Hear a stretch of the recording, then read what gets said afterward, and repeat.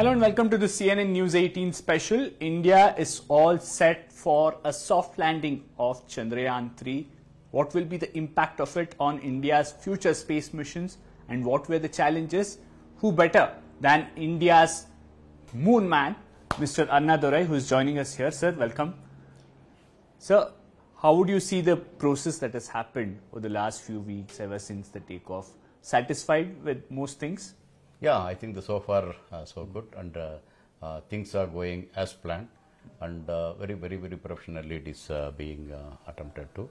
And the preparations and the preparedness and the lessons learned all put together looks, I think we are back on the track. True, back on track, just a step away from a soft landing. Yeah. So let's recollect, because since you were the project director for Chandrayaan 1 and 2, a lot of learning from Chandrayaan 1 and 2 has helped Chandrayaan 3. Correct. Yeah. But what were the challenges back in those days, sir, with Chandrayaan 1 and 2? Because a lot of unknowns, uncharted territory as well. Yeah, you recall, I think before Chandrayaan 1, a fairly good number of missions have gone to the moon. Nearly 69 missions have gone to the moon, even the sample return missions, even manned missions, many things happened there. So in that backdrop, when we started 2004 about this program formulation, definitely many eyebrows were raised and the questions were asked, what extra we are going to do? And that too with the very minimal budget, and our launch vehicle also very modest. So putting the things together, the challenge was even at the formulation of the system, what way we are going to depend and what way we are going to make an impact for this mission.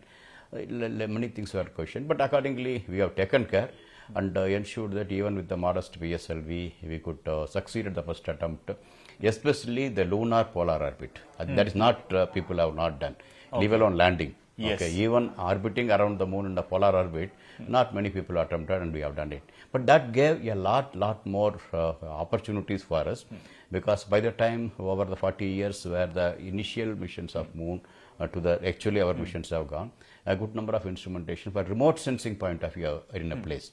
So when we carried these instruments on the moon, and especially this orbit around the polar orbits, provides its natural the rotation of the moon. Putting the things together, the whole moon could be seen by these instruments. What moon contains, what is the moon, I think many things we could see that. So in that process, I think we had an opportunity to identify the unexplored places, especially the lunar poles, the more so-called fertile land in the moon. Yes. Okay, including the presence of water on the moon.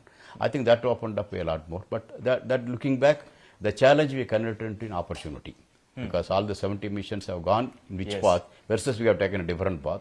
So that different path, to show we are different from them, that gave us a good opportunity to really make an impactful mission, even though mission was very modest, even the challenges were against, but I think that gave a good opportunity to make the mission really impactful. Any specific challenge that you recollect, sir, spending days or months on it and then overcoming it? Because as you said, it was a modest budget mission. Yeah. So many people have spoken about how several Hollywood movies perhaps have a bigger budget than this. Correct. Yeah, when looking back, this how to contain within their budget. Okay, it calls for a day and night thinking, and the simplest thing where we put it here. So nominally a mission of this caliber, when you make it a first attempt, across the globe, any aerospace industries go for typically 4 models, hardwares. Okay, you go for one verification model, then one engineering model, one qualification model, then you make a flight model.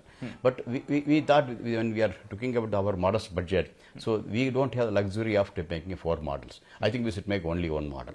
Is it possible to make 1 model? Directly the flight model. Yeah, exactly. I think that was, when that proposal was put forward to match the budget, yes, to matching the budget it's okay, but you really will be able to make its impact, this being a first mission. I think many questions were raised, but I think we made it. And beyond that, and when we are going the first mission to really unravel and explore, so we could carry as many instruments as possible. I think that is also we accommodated, starting from visible spectrum to going X-ray regime, low energy X-ray, hard energy X-ray, microwave. Like that, I think wide spectrum of instruments also we carried. And beyond that, another impact came when almost our project post was ready. We are about to metal cutting to start. The then President of India asked for, you are going all the way to the moon.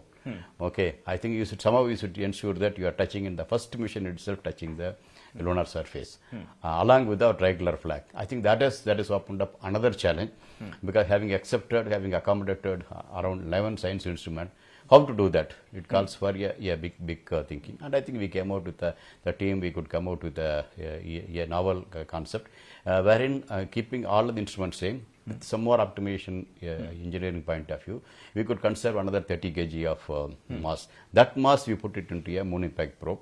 That itself carried, along with the tricolor flag, 3 science instruments, including a mass spectrometer. Okay, that which when we pushed it out, okay, that go the initial signatures when it keep falling towards the moon, intended, targeted near South Pole. The possibility of traces of water on the moon. In the tenuous atmosphere, we have seen that. Yes. So that means the source has to be supposed to have come from the lunar surface.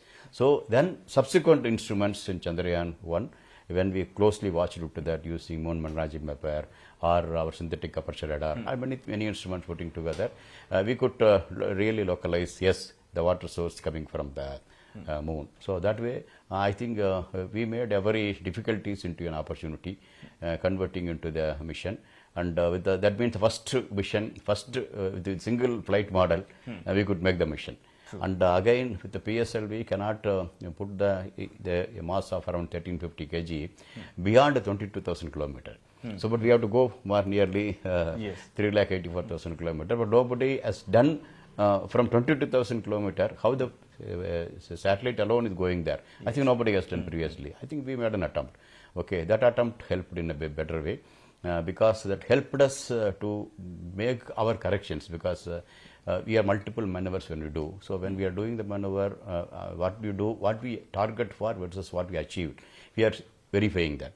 So if any small deviation, we are able to correct it. So that gave an ample opportunity to correct it, such that first attempt itself getting a lunar polar orbit. That's very, very difficult, because if you're going near the Mediterranean region, it's easy. Even if you go for a few hundred kilometers away, also you can get back. Yes. But here you have to go to the pole, means you have to go to the pole only. You are coming here and you come to the pole.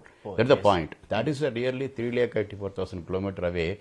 In a few kilometers of accuracy, attaining is a really another technical challenge. I think we have done it. So that means you look at here, there are many hurdles or challenges, but every hurdle or challenges gave us an opportunity to prove what we can.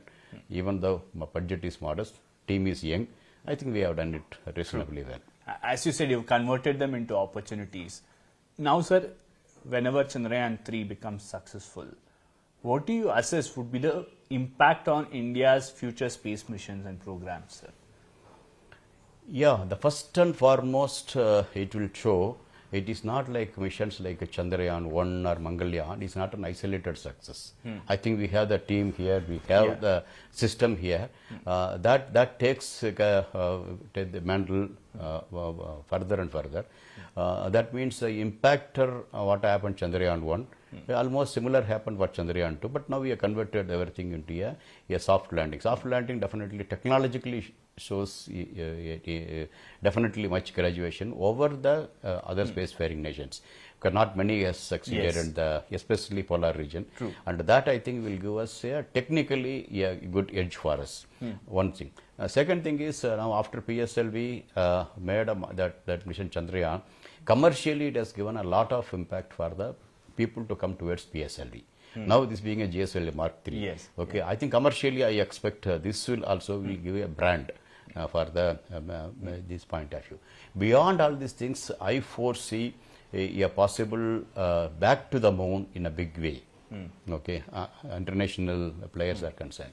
I think in that India can play a meaningful role technologically and as well as an equal partner more. Okay, if you look at here, the International Space Station, India was not part of it, and even I myself advocating need not be for that, because that model was slightly different.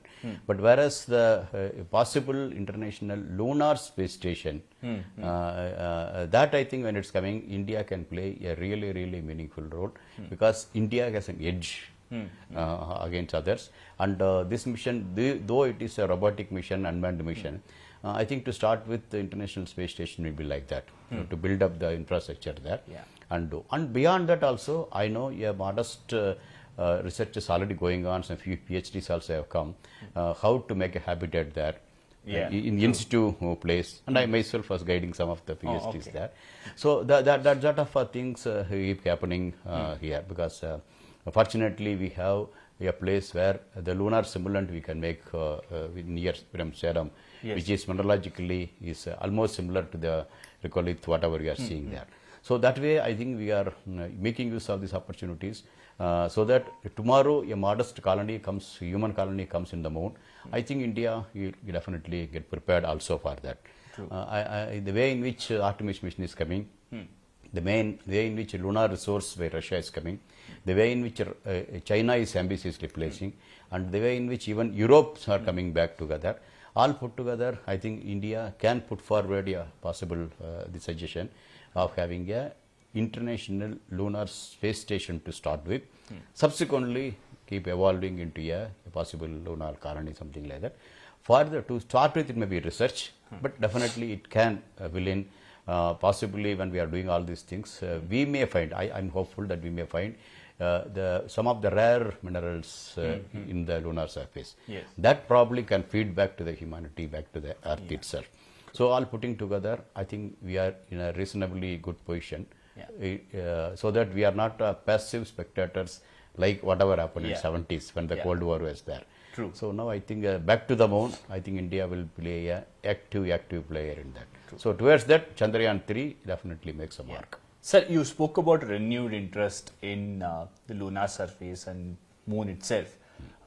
Now one keen interest is Russia's lunar mission, Luna 25. A lot of interest on the overlapping timeline of Chandrayaan 3 and Russia's lunar mission. And many asking how is it that their mission has reached at a much shorter time than Chandrayaan 3. How do you see this, sir? It's not a competition, but there's keen interest. No, you recall even after Chandrayaan 1 itself, Russia showed a very, very keen interest to work with us. That's how originally Chandrayaan 2 has been configured. In 2009, we had an MOU, and accordingly we started even working along with Russia. The configuration being something similar. An unmanned mission will be landing on the near the lunar south pole, and having its own rover. And so that way, our mission configuration was originally to launch by GSLV, having a lander by Russian lander, and a booster propulsion system, whatever we have done, that's something by Indian made, and India made a 6-wheel rover. I think this combination was original configuration, but somewhere in the 2011 time frame, due to some technical reasons, that collaboration could not go ahead. So, but even that time, you look at here, the mission was named as Chandrayaan 2 by Indian side. The lunar resource and the Luna was named by Russian side.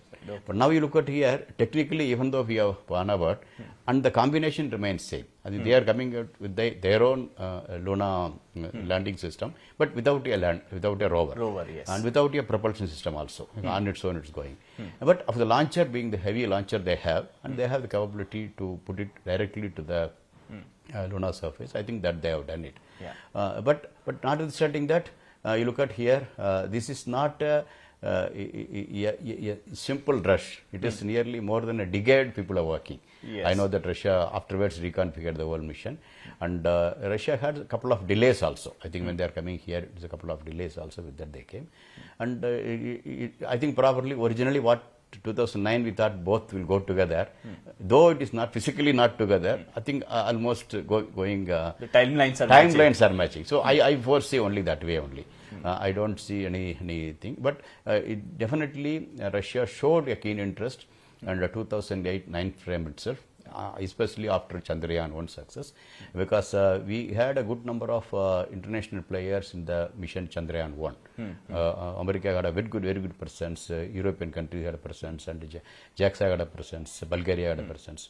But unfortunately, we could not accommodate Russian system there. So they had an interest on this. So that way, I think we are trying to connect it. But now we are back into the thing. So that way, I don't think it's a race. I think if you recall, even Chandrayaan 1 mission, after our launch in 2008, 2009, another mission from LRO from US came.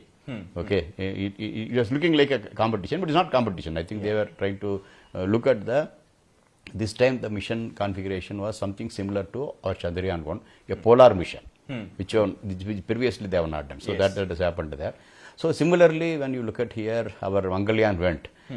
Within the few days of that, even Mavan also was launched. Yes. Okay, it is not a competition. It is they have their own program, our own program. It's just a coincidence happened. I think it is not like in the what was happened in the Cold War time. So back to the moon, I feel it's showing the signs of possible peaceful coexistence of everybody. So probably on the north and south pole when we land, around 20 kilometers away, both Luna 25 and as well as our Vikram started sending messages back to that. I think that shows humanity can coexist in a peaceful way. And explore further. So one question that a lot of enthusiasts have is the time taken by the Russian Luna mission and Chandrayaan 3. Why is there